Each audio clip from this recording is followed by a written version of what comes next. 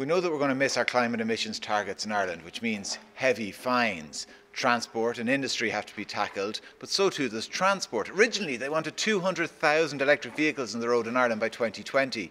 They actually have about 3,000. In Norway, with a population not that much bigger, they have 150,000 electric vehicles on the roads. So we're here to meet the Norwegian Electric Vehicle Owners Association, people who drive these cars along here beside me, to find out how they've done it, how they've got so many people behind the wheel of EVs, and if it's something that we could do in Ireland. Why do so many people in Norway drive EVs? I think it's a combination of that they have realized that EVs actually are very good, and of course that we have a rather big pack of incentives in place. It is a beautiful spring morning and we're here at Tesla's headquarters in Oslo. We're going to take one of these babies for a test drive, truth be told. I'm very excited about this. There's over 20,000 Teslas on the road in Norway, over 150,000 EVs altogether. So we're going to find out if there's anything we could be doing in Ireland to encourage more people to change to electric. But I'm not going to lie, I might not come back with this car. What would I get if I bought an EV in Norway? Yeah, you have no sales tax, you have no VAT. So to buy one, you have no taxes. In the first place, you pay what the car actually costs. So when you have it, you get exemptions from parking, highway ferries, and toll roads.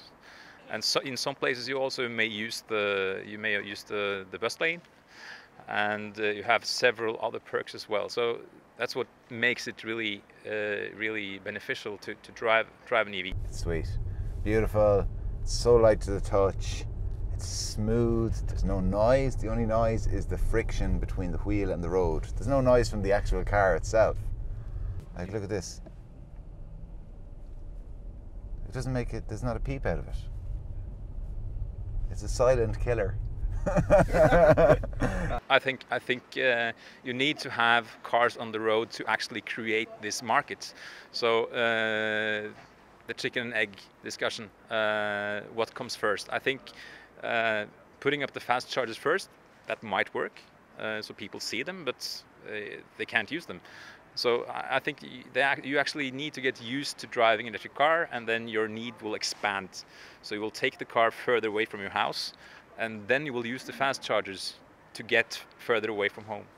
You have several means to reach a goal like this, and I think it's about trying to build a package that seems attractive to consumers.